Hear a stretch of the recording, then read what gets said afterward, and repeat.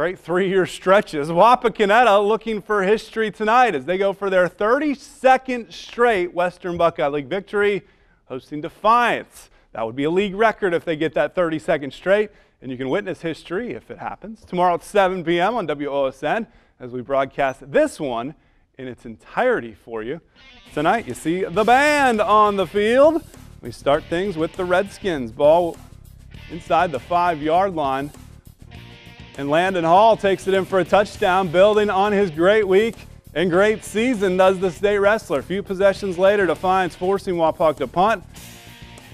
The punt lands and touches a Defiance player. Wapak all over it. Long debate. Refs decide Wapak gets possession. Redskins looking to take advantage of the good field position. Manny Voorhees drops back looking for Tyler Copeland. The ball's tipped. Somehow Copeland finds it. What a grab. That could be a Layfeld Welding top 5 play. Wapak goes back to what gets him in the end zone. Hall again dives in for his second touchdown of the night. Redskins then pinning Defiance. Big group of defenders in the backfield coming forward.